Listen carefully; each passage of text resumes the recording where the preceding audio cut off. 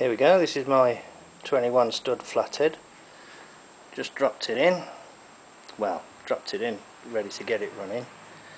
If you look very carefully on this cylinder head, don't know if that's in focus, it tells you the firing order.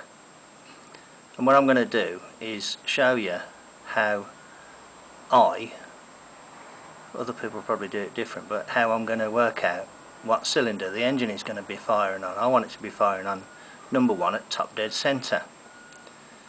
Now that firing order is 15486372. So when it's firing on number 1, the valves should be rocking on number 6, because that's like the opposite one. It's hard to explain, but like it's like number 1 and number 5 are sort of the opposite. So the 5th one in the order is from number 1 is number 6. So this is number 6 spark plug. I've already loosened it, so I can take it out easy. And when you take the spark plug out on a flathead, that valve there that you can see, I don't know if you can see it down the hole, it's got a light ring round it. The one that's on the right in this instance is the exhaust valve, and that exhaust valve is open. Now what I'm going to do, I'm going to turn the engine over until that one closes and the inlet valve just starts to open. Now I'm going to do that in a bit of a tricky way on this car. I'll show you what I'm going to do.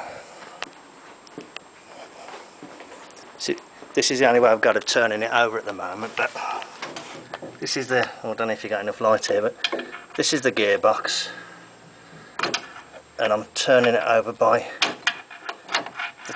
it's engaged in top gear, and I'm just turning it over gently like this. The axle's going around, but that don't matter. About there, something like that. So let's have a look down the plug hole again.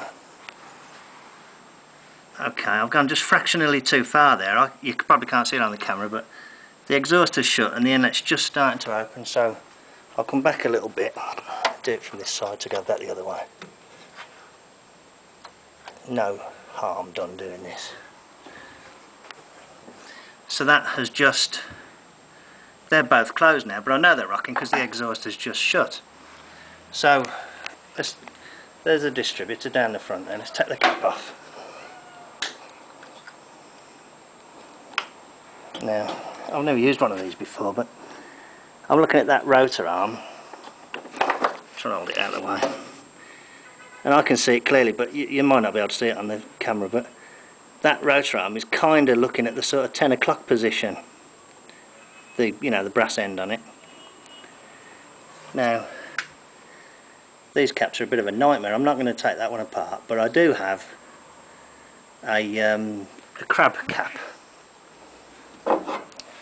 This is a crab cap, and it has the numbers marked. I'm just trying to go and get there in the light, and the one that's here at the 10 o'clock position is number 1, and that cap down there is going to be wired the same. So that tells me that right now, as this is assembled up, that it is going to spark on the number 1 cylinder.